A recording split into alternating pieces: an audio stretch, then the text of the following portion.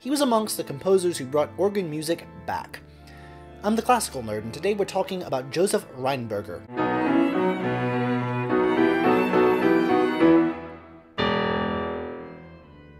Josef Rheinberger was born in 1839 in the capital of Liechtenstein, where his father was the royal treasurer. Young Josef's extreme prodigiousness on the organ led him to become the parish organist by the age of 7. A special pedal board even had to be built in order to accommodate his young frame. Nearly immediately after attaining the post, his first original composition was performed. He wrote over 100 works before the age of 20, when his first publication came. In all, 200 of his pieces were published during his lifetime. Despite his father's initial distaste for having a musician in the family, it was clear that young Josef had a special gift, and his father eventually allowed him to attend the Munich Conservatory. Rheinberger ended up becoming a professor soon after his graduation, and when the conservatory was dissolved, he bounced around to several other important musical posts, eventually becoming court conductor. As court conductor, he was in charge of sacred music in Munich. Felix Mendelssohn may have begun the organ revival, but Josef Rheinberger made it his focus. He completed 20 out of a planned 24 sonatas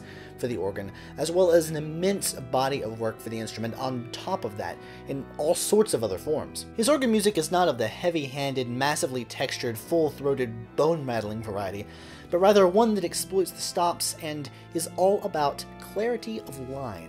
On top of this immense organ output, he also produced a dozen masses, as well as many other works. As a professor, he was also known and highly regarded, and in fact he taught many American musicians who came to Europe in order to further their musical education. This included Horatio Parker, who was to teach Charles Ives. Rheinberger also taught Engelbert Humperdinck, the original Engelbert Humperdinck, not this guy. Hans von Bülow found Rheinberger to be the perfect composition teacher, and both Brahmsians and Wagnerians found something worthwhile in his works. It says a lot about how universally well-liked he was that these two diametrically opposed camps could find something worthwhile in him. Rheinberger achieved great notoriety in his day, but the specialty of the compositions for which he was known, combined with changing musical aesthetics of the time, meant that he was all but forgotten by his death in 1901. His music is actually very stylistically similar to some of the works of Johannes Brahms, as both looked towards the past for inspiration,